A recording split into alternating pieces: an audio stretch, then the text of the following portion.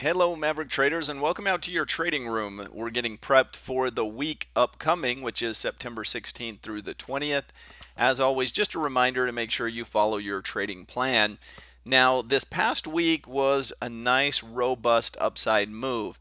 We definitely have been calling for a breakout above that prior high, and then this week was going to be kind of a question mark as to whether that pressure to the upside could sustain. And after we held a key level, I'll talk about that. I really think the market's in a good place. I think that technically we're going higher, and I think there are catalysts for that. We saw that out of the ECB. They did an announcement where they cut rates and announced more bond buying in Europe, and all of these things are kind of fuel to the fire, so they can continue to propel markets higher. And if you notice this week, huge rotation. The big theme this week seemed to be rotation out of certain currencies and into or certain assets and into others. So notice the outperformers were energy and materials. The weaker were utilities and healthcare. So the rotation we saw this week was literally a rotation out of defensive and into the most beaten down areas of the market. The things that were most heavily shorted, there was a big short covering, and you might say, well, that's just a short covering rally, it'll fade. I've seen this play out before where it starts and then it just feeds off of itself. So people think, well, I'm just getting a better price and then I'll get back in and short it, and they keep going and going and going. We saw this in multiple years in the past where as these beaten down areas start to fuel the upside, oftentimes there's an explosive move. And now that we're moving to new highs, we're literally clearing resistance. Who wants to sell? The only people that can want to sell are those that want to take profits. There's going to be nobody that has a bad cost basis in terms of the broad markets. And when you're up huge like this, up 20% year to date, you might think, well, that gives the market reason to go down. It actually fuels it even more to the upside, because if you're a fund manager and you're underperforming, you don't want to underperform by too much. So you want to catch up, and you can't let the market run without you and so forth. So there's no guarantees, and I'm not so sure the market's going to explode higher. I actually think we'll maybe pull back a little bit, but I would be a buyer of dips for the foreseeable future. I've been definitely bullish here, and I even put on a kind of an aggressive upside trade in the S&P. So we'll touch on some of those points. Markets broke out. Now we're testing that all-time high. What are some of the reasons for that? Sometimes you say, well, this doesn't make sense. What's the reason? And then you get the reason after the fact. There could be tax cuts coming. There could be a resolution on the tariffs. There's certainly a softening of the tariffs, if nothing else. The ECB announcing a resumption of their bond buying program, which they had done away with. They're buying, once again, $20 billion worth of bonds to drive down interest rates to try to fuel the recovery in Europe, and that helps corporations. You might say, well, it's just pushing on a string. Yes, but it helps corporations. Maybe it's not really going to get the economy booming, and maybe it's just, giving more drugs to somebody that's already drugged up, so to speak. It's not necessarily really helping. Having said that, it definitely can drive risk taking, because as rates go down, it becomes less and less attractive to put money in the bond market. And the bond market's huge, trillions and trillions of dollars, and way bigger than the equity market. Some of that money is going to rotate out, and it's already started to do that. So the markets are suggesting, if you look at what gold has been doing, what bonds have been doing, the US dollar's recent downturn, there's risk taking that started to happen in this last week and a half, 2 weeks time, and you have to be aware of that if nothing else. CPI met expectations. Core CPI was higher than expected. Sometimes when we talk about those, important to understand the difference. Core CPI basically strips out some of the other factors of inflation that are more volatile. For example, core CPI does not include energy, does not include food prices, whereas just the regular CPI does. Retail sales beat at zero point 0.4 versus the 0.2 expected. We only closed one trade. It actually was a robust gainer due to the hedge. So closed for a big gain, that pins position, which we had added a stock position to. Here's a trade that I added this week in SPY. It probably struck you as kind of odd. All three strike prices are out of the money. It's a ways out there in time, out to November, and it's very bullish. I priced the at the money straddle, and it's not projected to get quite to 315 at the high end of the range, but I went that high. I just think that risk to reward wise, I'd love to have a trade that has a huge payoff if the markets explode higher. Again, no guarantees, but the probabilities have certainly increased, and I've been mentioning this for a little while now. I kind of mentioned that last week, that the probability of a big upside move has increased. I still say the same thing here, and I think we may be on the cusp of seeing that. So we'll touch on some of these others as we go. Market analysis wise, we're coming into resistance and to those all-time highs. If you look at this in terms of price action, obviously this area, let me draw a line here, right in here, can act as some resistance. I mean, we're basically touching the prior all-time highs. So markets usually respond to that, and I'd expect a little back and fill. I don't even know if it'll be as much as I just drew there, but a little bit of back and fill, and then likely an explosive move up and through. We might just blow through it. I mean, that's certainly a real possibility. Look at the S&P 500. Some of you know I like the cup and handle. It certainly has that potential. Here's your big cup. This would be kind of a handle. So if it has what looks like kind of a nervous pullback and people get scared, I'm probably going to look at that as, oh, it's giving you a gift, a buying opportunity, and I would take it. So I suspect if it pulls back in price, you might see something in the neighborhood of, if you just eyeball this chart, let me remove that. Look at the size of this little range right here, and I think it gives you a good estimation as far as what it would look like over on this side. So you'd probably be, you know, a pullback back to around 29.90, 29.80, thereabouts. You know, is about all the market probably has to the downside. And again, I think that would be a gift. Here's your breakout, and it kept this level open. And I mentioned this, that I was actually a buyer at 29.60 and just a believer that if we could hold there, then this thing would get fueling to the upside. So we bought that aggressive S&P position. I think if you get a little pullback in here, it's a gift, and I would look to be a buyer. The only thing that changes that is if, you know, for some reason you were kind of slicing and collapsing through there, well, then that would put me on my heels, and I would say, okay, well, what's happening? You know, obviously more selling coming in and hitting the markets would be a surprise. The NASDAQ, a little bit of an underperformer, which speaks to tech just maybe not being my favorite place to hide out. In fact, Cisco and some other names kind of look like more shorts than longs, but my guess is if the market's not going to go without tech. So you're probably going to have a move up and through there, even if it lags some of the other sectors.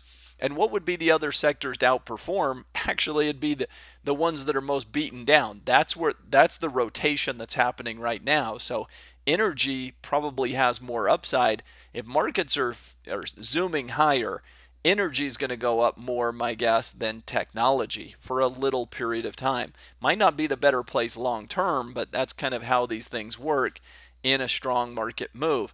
Volatility has definitely died down. I've thought it would die down for some time, and it has. And did I think that we would go this low and the markets would break out? I thought volatility would probably go this low. I'm actually surprised and kind of changed my viewpoint. Now, I had been thinking that the markets would go through these lows, but they essentially did. They didn't touch a new low, but does it really matter that they didn't go 20 points lower? This was, in essence, that next shakeout, I think. And it was usually you get the drop and then kind of consolidate, and then there's another shoe to drop, and that would be the bottom. I think that's exactly what happened here. It didn't actually touch new lows, but the markets were on the cusp. They were basically retesting those lows, whereas the VIX was well off of its highs. And that's kind of how I thought things would play out, where the market would bottom out. So we didn't quite get the new low in the markets, but close enough, and away we're going to the upside with volatility moving lower. My thought this week, a little pullback would be a gift. So we'll call it a -1, pull back a little bit in price, and then explode higher. Now, if the market's doing a full-fledged cup and handle, then the big upside move, you could spend this week kind of backing up. I just don't think it'll spend all week going down. Maybe it'll go down for 2 days, but you're probably going up and through that resistance. Does it happen this week? Well, you have the FOMC meeting on Wednesday. You have options expiration, monthly options expiration on Friday. Certainly could. There are some catalysts out there to get markets moving on the upside. Markets are breaking out. You could have that kind of cup and handle, but I'm personally looking to buy the dips at every opportunity here in the near term. The odds of that extended move have increased. Think about what bonds are doing. What we saw in the bond market is actually aggressive selling. In fact, I think it was, I don't know if it was a record breaking, but basically your mortgage rates increased by like 36 basis points or something like that in the past week. Huge move, historically big move higher in mortgage rates. That speaks to basically rates jumping sharply and some money coming out of bonds. Remember, they move in opposite directions, so they're selling bonds and rates are going up accordingly. Precious metals have kind of stalled and the US dollar has rolled over. All of those speak to equities being the place that has capital rotating in, and that's unlikely to be a 1-week event. It's likely to, again, continue to see money move in on the dips. So they might sell off for a few days and more money comes out of bonds and into equities, and I think that's your rotation. And then looking around, these fund managers are going, boy, energy's down year to date and it looks ugly. Let's buy that. It gives us the most upside potential. And so you get this weird little dynamic where the worst becomes the best, and that's exactly what we saw this week. So that'll play out for a little period of time, my guess. FOMC meeting will be your headlining event. So we've got industrial production on Tuesday and Philly Fed on Wednesday, but that's the big one. FOMC, they are likely to cut, could be 50 basis points, but they're expecting 25, and no reason for me to believe that it won't be 25, but they're going to cut rates. Sector analysis, you look at it, utilities stalling here a little bit, and it doesn't look bad. In fact, in my market roundup on Tuesday, I talked about letter D, which still looks fine. So utilities basing, but utilities to me are another way of trading bonds. And really, I'm going to get off of this area. I think, could you play utilities to the upside? Letter D looks good, but otherwise, I'm just avoiding the sector. And I don't even think, I'm not a believer in utilities in this market, because if you're going to move to the upside, utilities actually have a bond-like quality to them. And so with the bond market selling off, I'm surprised utilities have held up as well as they have, but I wonder if it's a delayed move. You could even make the argument that utilities should be down more, and that might be what they see this week. In addition, utilities are a relatively small piece of the S&P 500 and just not overly important to the market. So for me, it's just kind of an avoid utilities. Telecom looks a little better. I think AT&T, Verizon, all of those. I think you can continue to play telecom. It's definitely the sector that's defensive, but also, you've got dividends, you've got other factors. It has a little bit of a utility and bond-like quality to it, but not as much. So Out of the two, I'd rather be a buyer of telecom. Real estate has pulled back in price. I mentioned that big jump in mortgage rates. We're now back to the prior old resistance, new support zone. So do we hold here? This is the rotation. Rotation out of what was working and into what wasn't. Look at the week. Real estate straight down. Industrials straight up. This is a perfect kind of microcosm of what you want to do, which is if industrials pull back, you're a buyer, and it has to fit your plan. And obviously I'm not telling you what to do, but I think in terms of rotation, it's rotating out of utilities and real estate and even maybe telecom, but into things that are impacted by the economy, by tariffs, by inflation, by asset purchase programs where they're just fueling the economy and so forth. Industrials have exposure to all of that. They're not a safe haven. They're very sensitive to what's happening with tariffs and so on. And I think that makes it a place to be. So if industrials pull back, I'm a buyer. One of the strongest performing sectors this week. Healthcare, lagging. I actually have a couple of bearish ideas in healthcare. Financials, big rotation back in. So financials looking pretty solid there. Consumer looks okay, right up at that resistance. And tech looks okay. So not good, not bad. But, as you kind of look at price action, they're just kind of back up to those resistance zones. Now, these are areas that have really saw some rotation. Materials, big rotation back into materials, beaten down, and energy was also up for the week. So you had, again, everything that was bad turned good, and everything that was good kind of stalled out. So as I go to the chart here, if you really look at the chart, you could argue, well, utilities are still strong overall, and if you're looking at long-term trends or something like that, but we want to look at it more short-term. In the short term, industrials are outperforming and healthcare is underperforming. I could even argue that utilities were over here, we'll call them the Utes, and over here we had something like energy, and it literally rotated this week where this went that way and that went this way, and now things like utilities are not going to perform as well, and things like energy are probably going to outperform for the foreseeable future. So let's look at a few charts. Utilities, letter D, I mentioned this in the market roundup, and I have to say, if you're in it, I'd be taking profits. The chart looks fine. It's up from where we talked about buying this dip. Call it a gift, and I think take the money and run. So if you're playing it, my belief on the markets has just changed from where we were to where we are. I don't think you want to be in this area anymore. It's up a couple of bucks from that level. I suspect that utilities are going to have that rotation out. So I'm a little nervous about that group. Telecom, a little better, a little bit better than that other area, but it's not my favorite area. If you're going to be a buyer, Verizon and AT&T still look pretty good, but expect some pullbacks, expect some leveling off. I mean, at best, I'm neutral on the telecom space.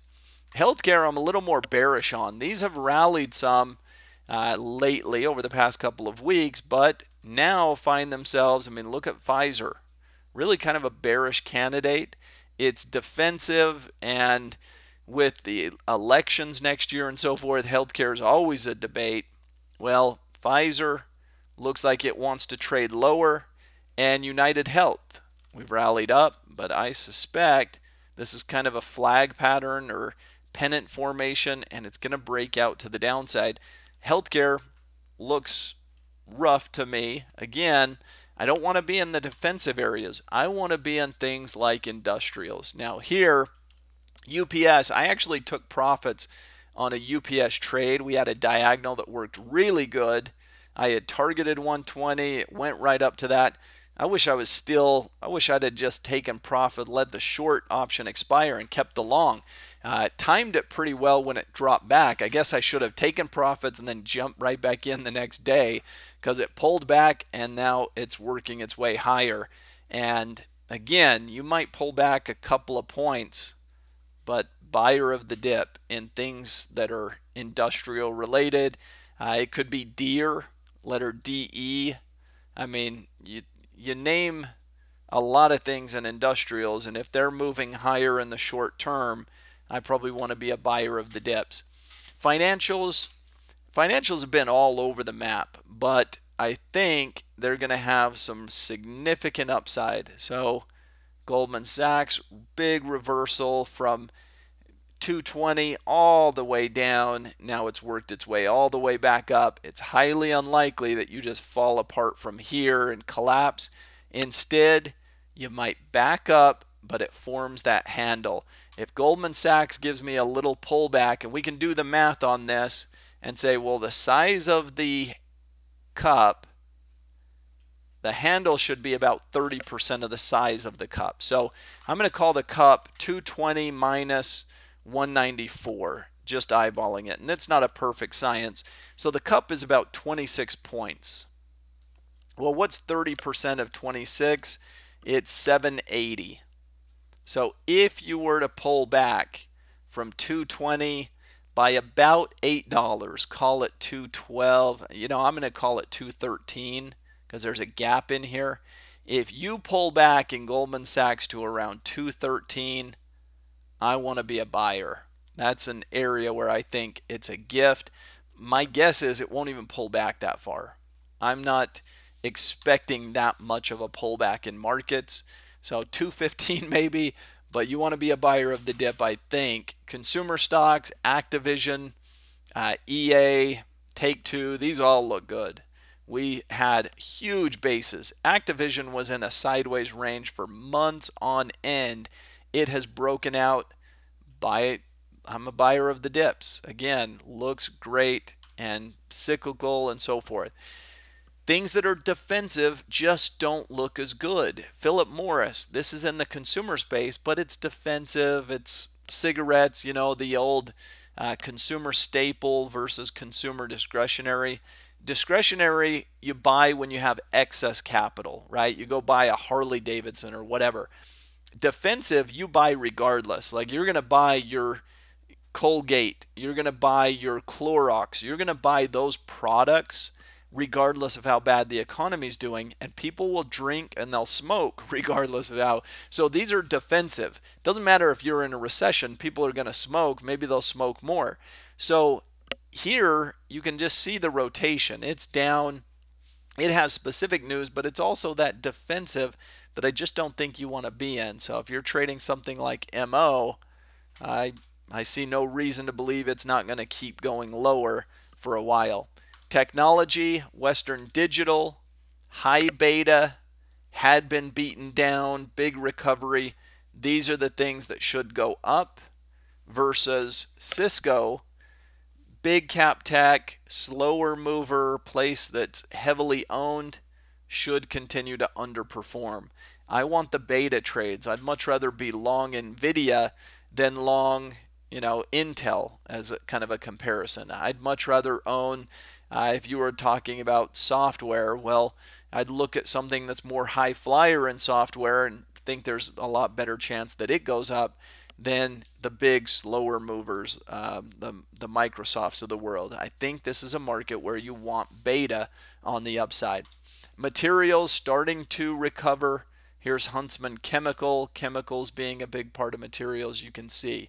Just a huge explosive move. Looks great. And in the energy patch, still things underperforming, but have recovered back up. Here's a chart that if we fail, sure, it continues to decline, but energy would be a tough place to trade because you've got a lot of overhead resistance, but it's not going to take much to really fuel some upside. So industrials seem like you get a lot of the beta, but you don't have quite as much to deal with in terms of overhead resistance and structural problems like you have in energy. But if you want the deep end of the pool, energy could be that for definitely more upside. Go into the Trader Trades area on the website, add your stock list, the things that you're trading. We love it because you're participating and we look through those trades, and we want you to kind of have a community feel where you're sharing your ideas. Broad markets have gone back to those all-time highs. You might have a little pullback, a little bit of a minor dip, but I think we go higher. 5 kinds of volatility. We're doing that class on Tuesday night. That's at 9 o'clock p.m. Eastern Time. So come and join us if you can. Then we'll have the midweek update on Wednesday and the trading room, as always, on Friday, and we'll get that out to you. Obviously, as I have suggested, I think if we get a pullback, I'm a buyer of it. I think this is a bullish market environment. If you look at the rotations that are happening, everything suggests that we might be on the cusp of even more explosive movement to the upside. So if you're bearish, you got to be willing to kind of look at both sides of the market and say, okay, is now the time that I want to be aggressively bearish? I think you can have a little bit of a dip. If you're quick on it, you can make a little money on the downside probably early in the week, because we should respond to the prior resistance and we should back off temporarily. But in the not too distant future, I think we're going zooming through there, and then that could be, that could ignite a lot of buying pressure above those highs. So it'll catch a lot of people off sides. A lot of people that have been bearish, been calling for market collapses, for recessions, for a lot of things for a long time, and they'll have to cover those shorts and have to buy back into the markets. There's a lot of money on the sidelines, and all of that can fuel more upside. So hope you've enjoyed this trading room. Everyone have a great week, and we'll see you next time. Goodbye, everyone.